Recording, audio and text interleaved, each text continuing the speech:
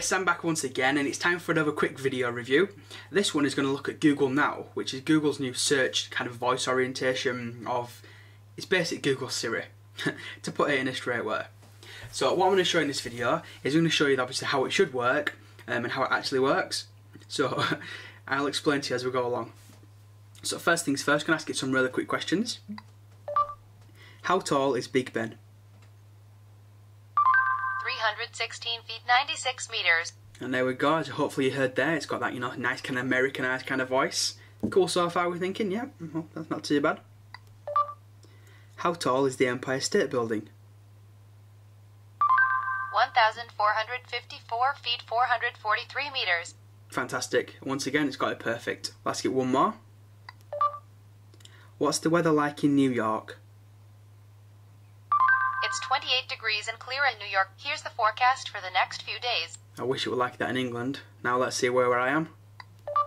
What's the weather like? It's 13 degrees and clear in Keighley, UK. Here's the forecast for the next few days. And there we go. So as you heard there, it kind of even almost pronounced my actual town right as well, which is kind of surprising. And that's it. Obviously this is, you know, Google Now. You know, it's basically Google's version of Siri. Obviously everyone's going to compare it to Siri, blah blah blah, and that's effectively what they're looking to do with it. It's fast, you know, it is very fast at what it does. So I mean, on here, if you don't want that on there, a quick tip for you, I don't think I've meant to see many people do this, swipe it away and it goes away. So much like your multitasking, you know, where you can close stuff down, you could do that in there as well. So if you've got anything that's at the top, any kind of search, you swipe it away and it just disappears.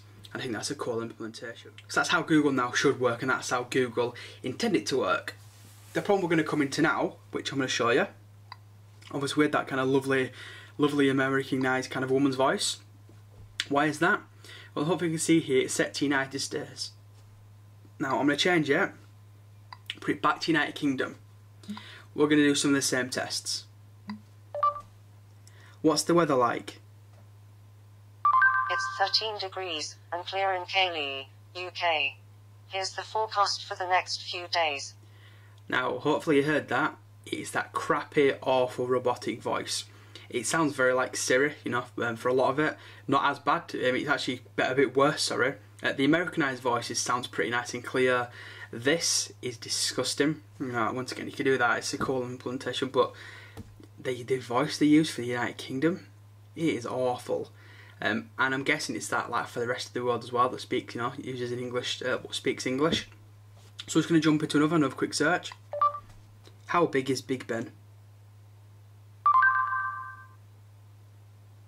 Okay, I asked the wrong question there. How tall is Big Ben?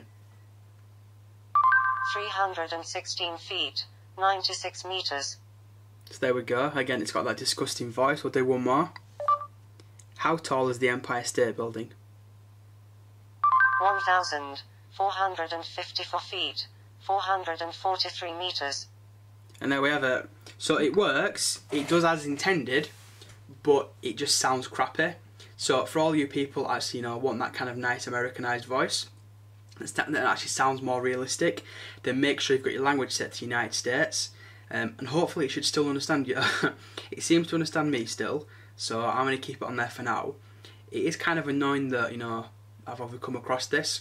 Most people doing these kind of videos obviously generally based in America, and they're probably not really into it. I've not seen a video detailing this just yet, but anyway, it's a bit of an annoyance to myself, but I can live with it. Anyway people, that's it for Google Now. If you've got any questions at all about Google Now or anything else, you know what to do by now, hit me up down below. Don't forget to follow me on Twitter, because I tweet out a lot of, you know, a lot of this kind of stuff. And yeah, if you're not subscribed, hit that subscribe button and hit like button as well. You might as well. Nothing, it doesn't cost you anything. Anyway people, thanks for watching, and I shall see you in the next video. Cheers everyone.